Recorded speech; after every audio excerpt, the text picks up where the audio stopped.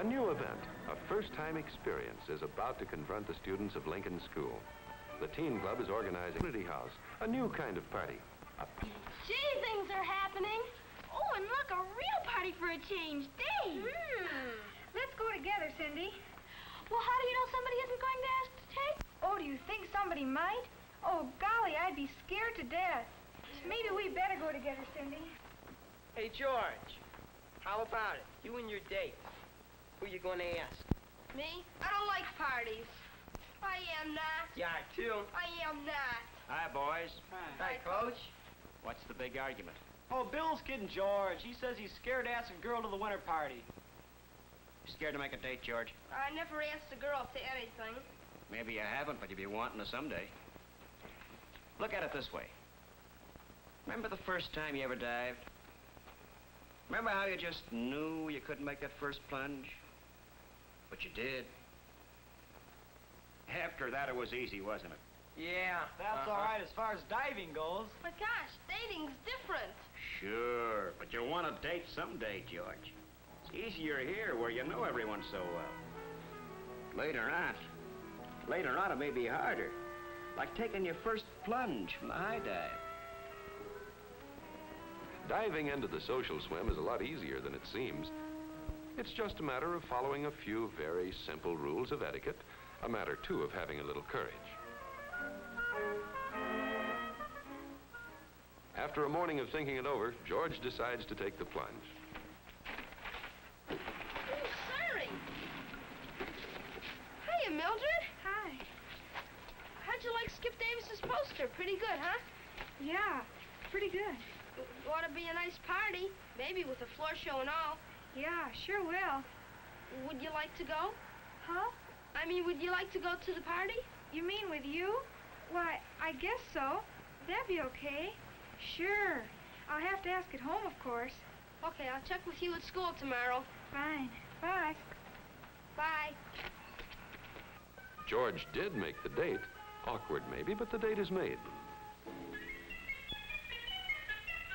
Here's Bill ready to make the plunge. Let's see how well he does it.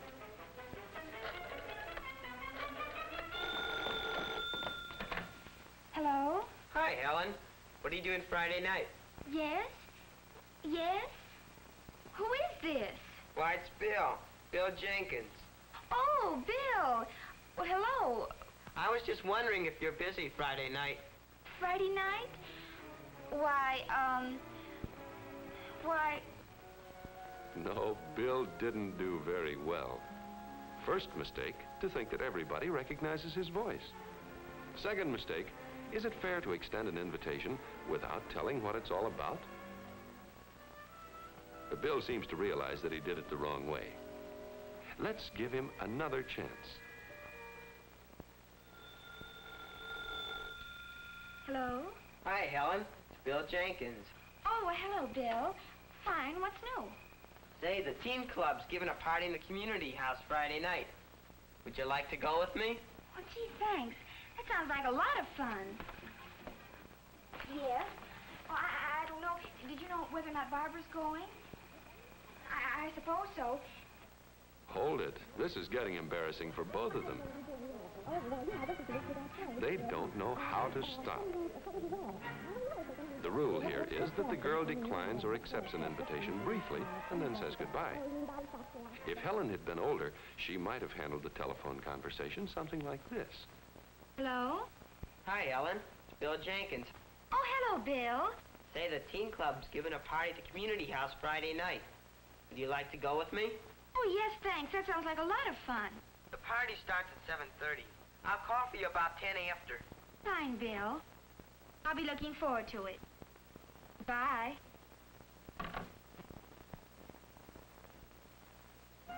Well, here it is, the dance night. Bill is well groomed. That's the first step. His next problem is what to say when he gets to Helen's door. Bill wonders who's going to open the door. How do you do? I'm Bill Jenkins. I've come to call for Helen.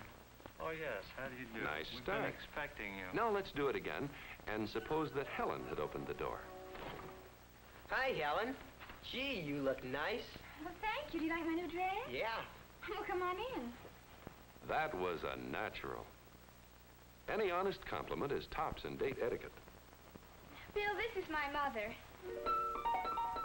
Helen slipped up on her introduction. The rule here is the younger person is always presented to the older person. Try it again, Helen. Mother, this is my friend, Bill Jenkins. Hello, Bill. How you do?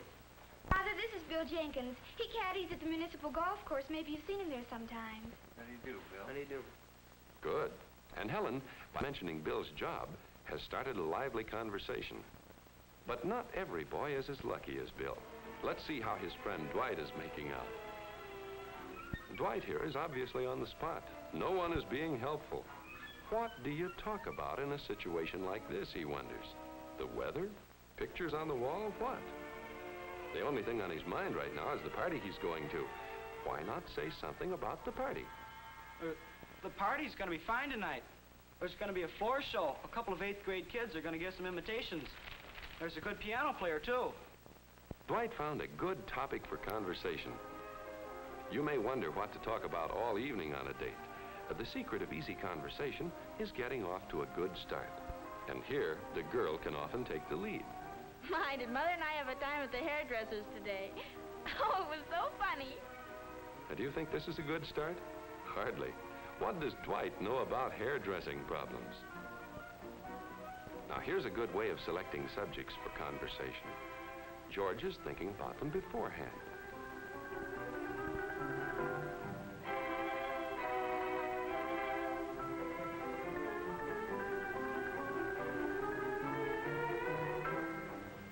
George has chosen a good topic. It seems that Mildred enjoys telling about her new puppy. Here they are at the party.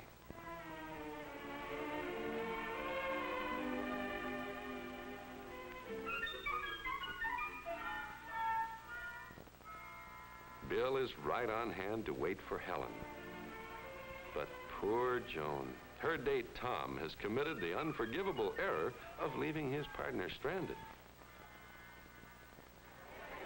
One of the secrets of having a good time at a party lies in trying to see that others have a good time. And while it's certainly reasonable and fun to relax for a while and just stand around, nevertheless, all boy huddles and all girl huddles carried on too long can get to be a bore. Crossing that wide dance floor and asking a girl to dance can seem frightening, but then so did that first dive. Here's an opportunity for Pete and Morris to break up this deadlock, to make the party fun. It's also a chance for them to add to their skill in friendly relations. For party skill, like diving skill, is gained by just one thing, by practice and more practice.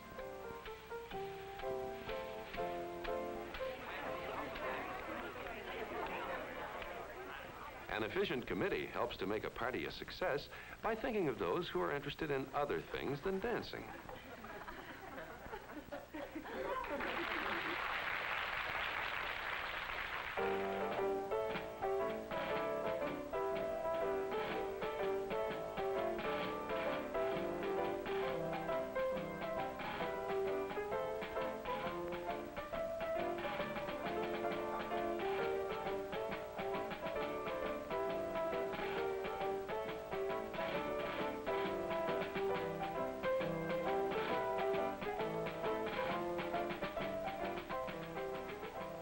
Always part of the etiquette of dating is the problem of getting home on time. This is the responsibility of both boys and girls alike. Oh, gosh, I better be thinking about my deadline, George. You know parents. I have to be home by 10:15 or else. Yes, we'd have to leave right now if we want to make your house walking. But I made a deal with Bill's dad for a ride. We've got at least another 15 minutes. Oh, fine.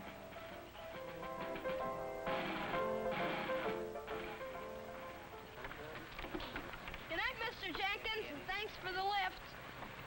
Bye. Night. Good night, George. Good night, Mildred. Bye. George sees Mildred right to her door. Mildred remembers to express her appreciation. Gosh, thanks a lot, George. I had a wonderful time. Okay, I enjoyed it very much, too. See you in school. Okay, good night.